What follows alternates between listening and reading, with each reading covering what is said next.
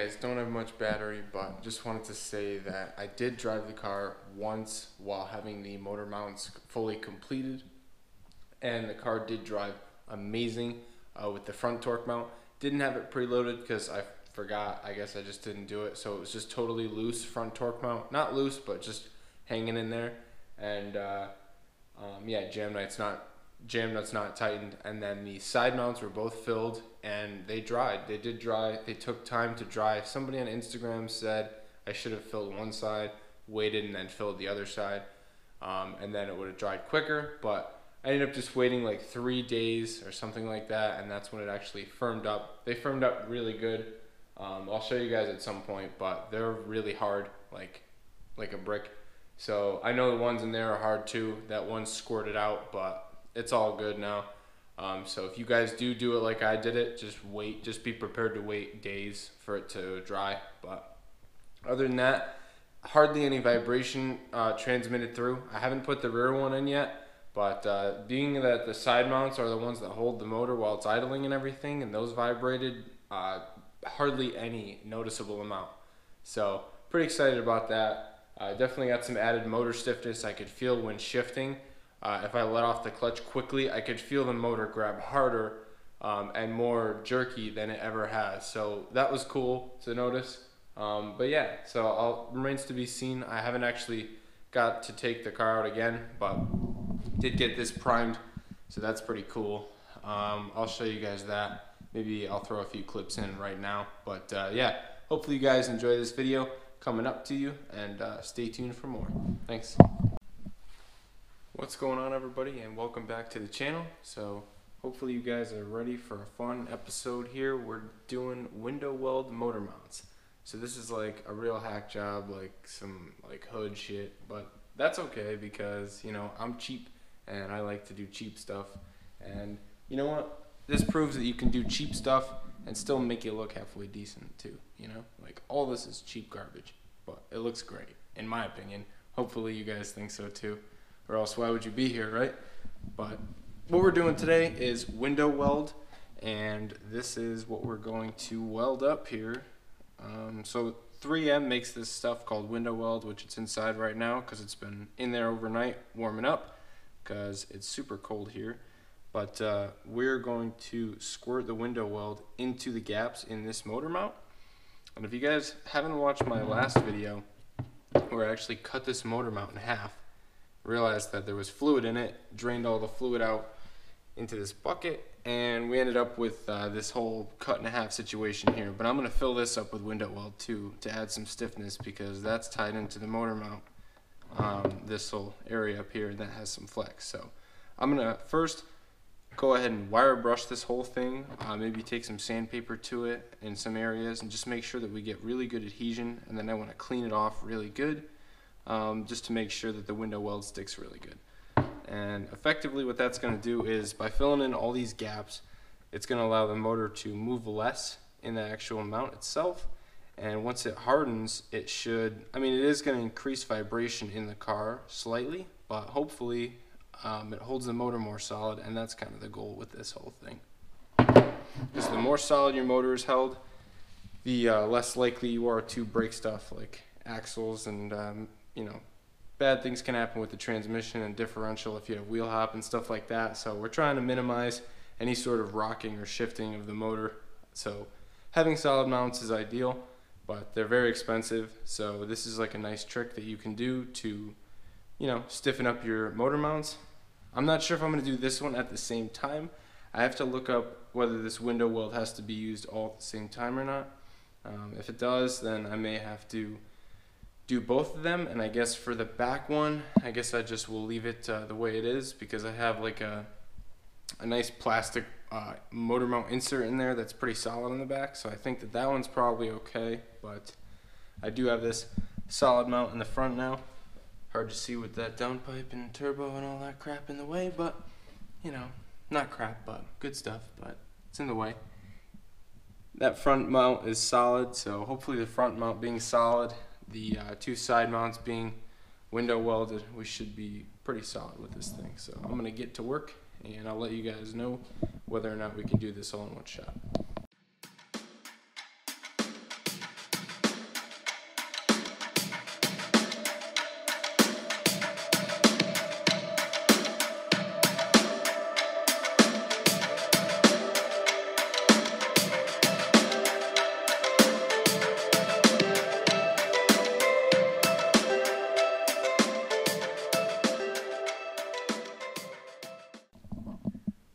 Alright, so that was like the biggest pain ever, but I got the other side motor mount out.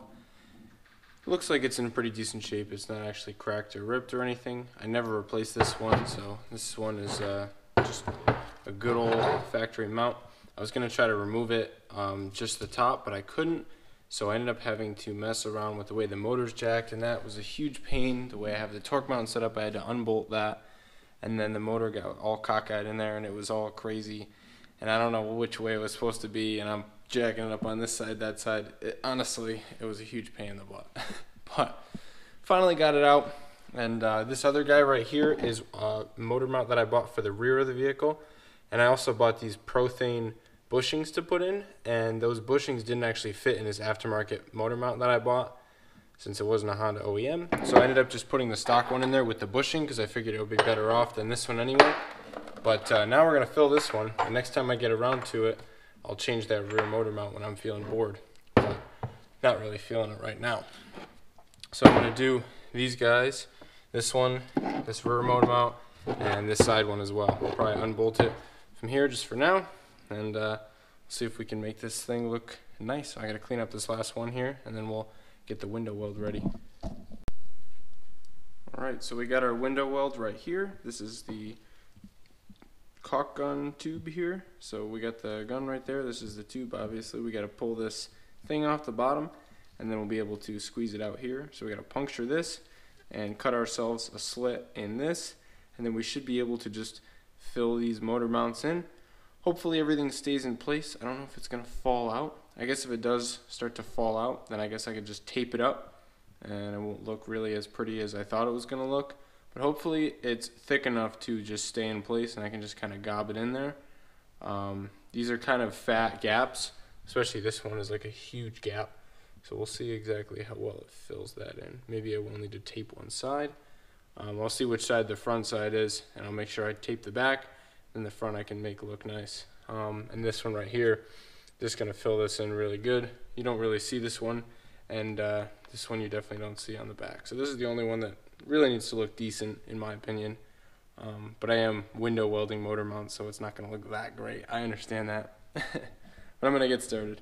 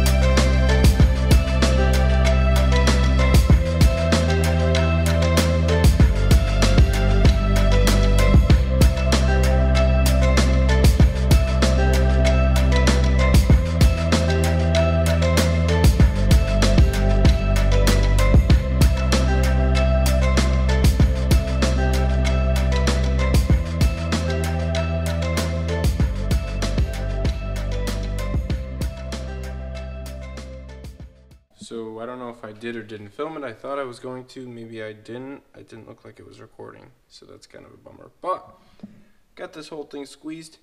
Used almost the whole tube, so if you have more than this to do, you might want to get more than one tube. But I filled it in really good. And yeah, it's looking really solid, especially that one right there. That guy is loaded up, so we should be looking pretty good. I think that we're going to be much more solid than we were. These mounts are going to hold, I think. So I'm pretty pumped. They're looking good. I'm gonna go ahead and set these guys up upright like this. It looks like this stuff is super thick, so I did the top of that one too, like I was saying. So this stuff's nice and thick, so it's not gonna go anywhere, so I can just leave these guys. I'll let you guys know when it ends up drying and what it feels like when it's dry. So guys, it is the following day and I got these motor mounts. They've been sitting next to the fireplace inside. I brought them in the night that I actually squirted them, after they kind of got like a little bit of a skin over them and they weren't so smelly. I brought them inside and set them by the fire so that they could dry fully. And I just now put a coat of paint on them just so that it all looked about the same color. They painted pretty well. It seems like we didn't get any bubbling up or anything. Just used some Krylon spray paint, Color Max. It's paint and primer, so I feel like it, you know, primes good. So just like one quick coat, and then I ran it in front of the propane heater. But yeah, it was still a little squishy. But you know, I'm not going to be driving the car yet. I'm just going to put them in, hold the motor. So I think we should be fine. They only you know, pulled down on it a little bit, probably not that much. The mounts mainly move when the car is you know, twisting in the bay. So should be fine. These just hold the car up. But yeah, I'm gonna go ahead and put this one in. I already went ahead and put in the other one, and yeah, I'm pretty stoked. It looks, you know, not that bad, honestly.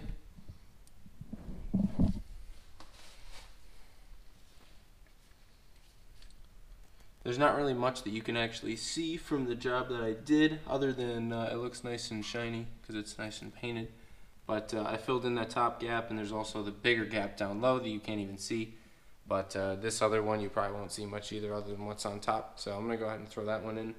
And virtually it doesn't even look any different, except maybe the you know, mounts are a little shinier. I was worried that you're going to be able to see it, but I forgot that you can't see the rear mount. This mount you only see the top of, and the other mount you barely even see. So yeah, we should be good. It's not even going to look hacked. But yeah, I'm going to go ahead and throw this guy in. So I kind of feel like Charlie from the Boosted Boys when he put those motor mounts in when they weren't ready. I figured these would be ready. They had plenty of time to dry, but this back one over here like was oozing. It like shot out. I don't even understand how. The motor must have got jacked up more in the front and it like tweaked it. And I don't know why, but I was having trouble getting the front motor mount on, so I ended up having to loosen all my tension and everything, because it looks like I'm going to have to do that whole preload thing every time that I take it off. So I really got to bust the jam nuts loose and do all that stuff, but that just proves to me that this is not ready. So based on that, I'm gonna leave this thing sitting here like this, and it should sit where the motor likes to sit, and then hopefully these mounts fully firm up like that, and then this thing will be sitting like it's got to sit. So obviously I got to leave the car for a couple more days. It's been one full day. Figured it would be dry staying inside with the warmth, but I guess it's not fully dry because this stuff is really thick. So I guess it is what it is. Can see it looks like maybe we're even bulging a little bit here, which pretty interesting. I guess that's okay. But yeah, looks like it's gonna do the trick. It's gonna do what it's supposed to. So hopefully it stays looking good. Yeah, it's pretty interesting how it bulges like that. It's because of the weight of the motor's sitting on it now. But I would like to preload it, but I will do that at a later date. But I do think it's good that it's going to dry like this, and then you know, that'll be how the motor sits, like it's supposed to sit in the car. But yeah, gonna let these guys dry for more time, I guess. Eventually I will take it for a ride, but so far it seems to have worked, but I have no way of knowing if it did anything for vibration. And I also still haven't swapped the rear mount in there. So kind of an inconclusive video, but this is the process, and it has been known to work, so I'm sure it's going to be just fine. But yeah, thank you guys for watching, and if this is your first time tuning in, definitely make sure to subscribe, and more videos like this and other videos too, and hopefully we can get the car running soon and do some tuning videos and, you know, all sorts of cool stuff like that. So stay tuned, guys, and definitely like the video, and, you know, keep on watching. I appreciate it. Thanks. Peace out.